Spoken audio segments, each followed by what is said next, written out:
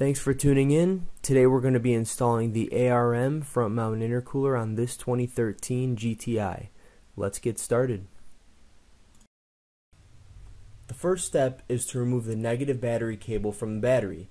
This is because in order to take the front bumper off, we have to disconnect the crash sensors, and those are responsible for deploying the airbags. And since we want to eliminate any chance of that happening, we take this small step just as a precaution. To remove the cable, loosen the nut until you can slide it off the negative battery terminal. Position it in a safe place where it's not going to come into contact with any other metal parts in the engine bay. Now we can disconnect the two crash sensors. They're located behind the front grille area, one on the driver's side and one on the passenger side. On the yellow end of the connection, there's a small red tab which needs to be pressed downward or away from the connection in order to switch it to the unlock position before it can be removed. And while we're back here, let's go ahead and disconnect the headlights also. Here we can see the two ends of the crash sensor connection as well as the two ends of the headlight connection on the passenger side of the car. Behind the driver's side headlight is the hood release cable joint inside a plastic housing. We're going to unclip the plastic housing from the metal frame, open it up with a screwdriver, and then disconnect the joint. Now let's go ahead and remove the 4 T25 Torx bolts holding in the top of the grille. With those 4 bolts removed, we'll then be able to remove the grille by pulling firmly outwards. With the front grille removed, we can now access the 2 T25 Torx bolts behind it holding in the front bumper. Next, we're going to remove the 5 T25 Torx bolts inside each fender holding the front bumper on. If you're able to turn the wheels away from the fender, it'll help give you easier access to these bolts.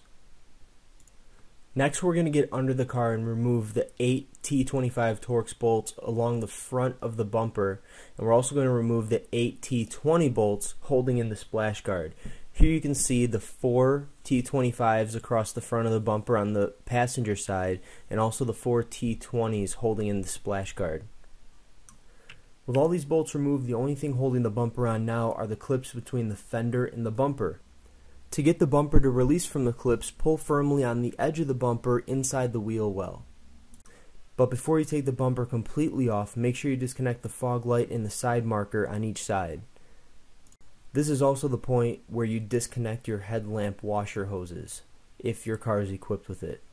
And now you should be looking at something that looks like this. Next, we're going to be removing the radiator assembly to install the OEM intercooler delete kit. And we're going to start by removing the 4 16mm bolts on each side of the bumper brace. If you have access to 2 long bolts, you can replace one of the 16mm bolts on each side with them, and that way they'll support the radiator assembly while you continue to work on the car without having to worry about holding it up. If you don't have 2 long bolts similar to these, then just leave one of the 4 original bolts on each side halfway loosened. Next, we're going to be removing the 3 T25 Torx bolts just below the fender on each side, and the 1 T30 Torx bolt on each side just above the headlight. After that, we're going to disconnect the OEM intercooler hoses, which use a C-clip type connection. Just use a screwdriver or a pick to pop the C-clip out of its groove. It's a good idea to have a towel or a rag handy that you can put inside the intercooler piping after you disconnect it, so that any oil that gets trapped in there doesn't drip out on you while you're working on the car. On the driver's side OEM hose that connects to the throttle body pipe is a standard clamp that can be loosened with a screwdriver or a socket. Sometimes the rubber on the intercooler hose and the plastic for the throttle body pipe will bind to each other, and so after you take that bracket off, just get a screwdriver or a pick in there to separate the two in order to be able to pull them apart. Next, remove the air temperature sensor from its bracket in front of the intercooler, and also the electrical connection to the radiator fan. At this point, the only thing holding up the bumper assembly are these 2 T30 Torx bolts and the 2 16mm bolts we left loose earlier.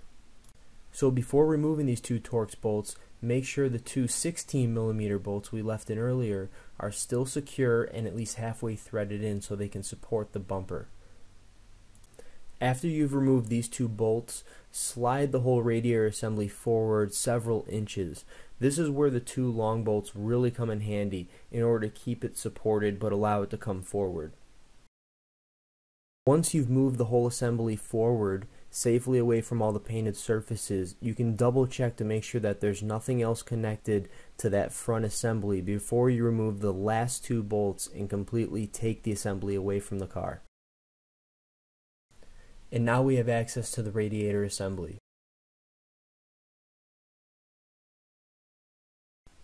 Next up, we're going to remove the 5 T30 Torx bolts on the radiator assembly. 4 on the front and then 1 on the aluminum bracket on the passenger side. Now we're going to remove the 4 T30 Torx bolts on the back side of the radiator assembly. There's going to be 1 on the passenger side and 3 on the driver's side.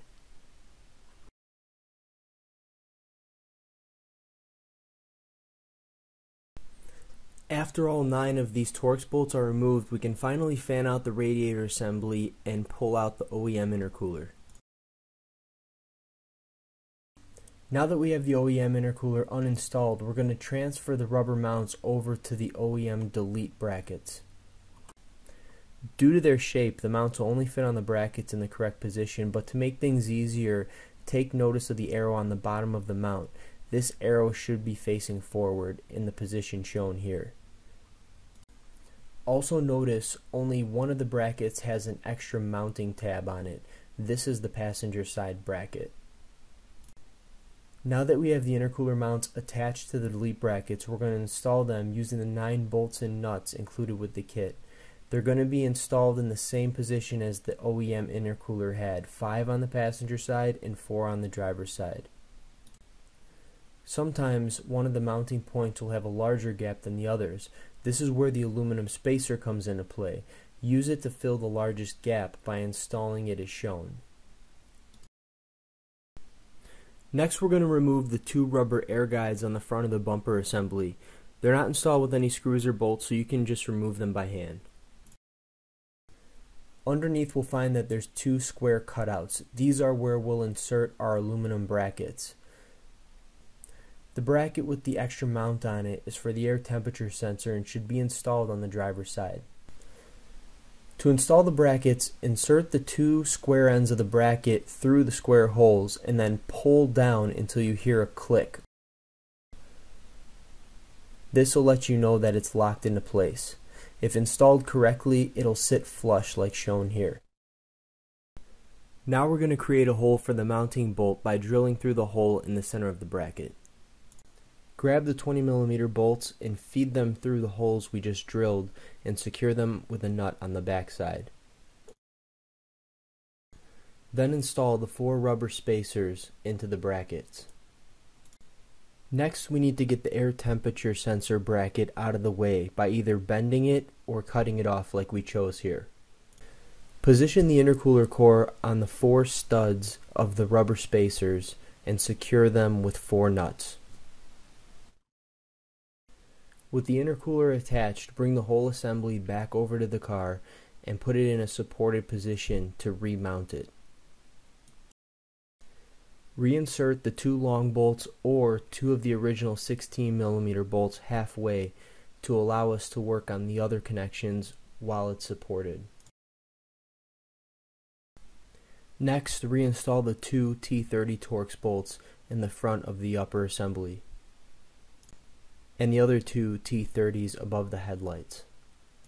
Now we can finish reinstalling the other 6 16mm bolts on the front of the bumper assembly and replace the long bolts with the original 16mm bolts or tighten the original 16mm bolt in all the way if you use that method.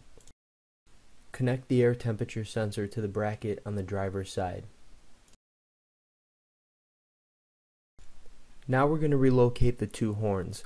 The passenger side is going to use the included relocation bracket, while the driver's side is going to get flipped from the bottom position to the top position. This will allow room for the hoses to pass through. Next, transfer the rubber O-ring from the OEM adapter to the one included in the kit. Insert it into the turbo outlet pipe and use the OEM C-clip to secure the connection. Now we're going to install the silicone hoses.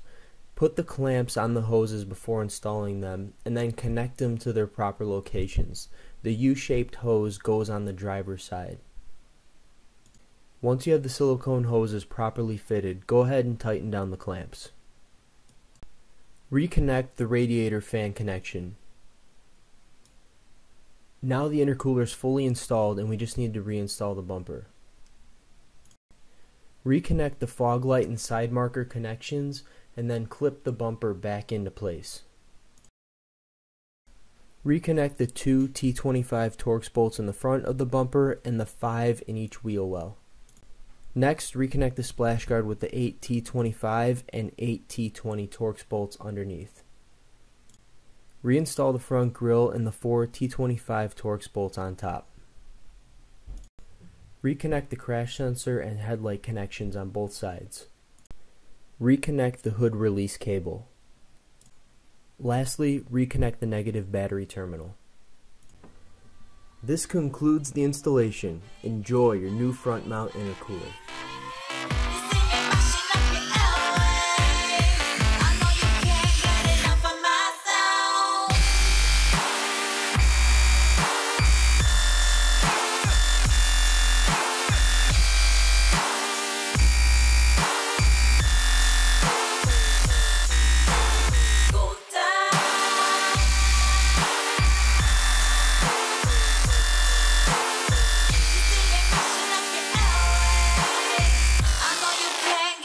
For my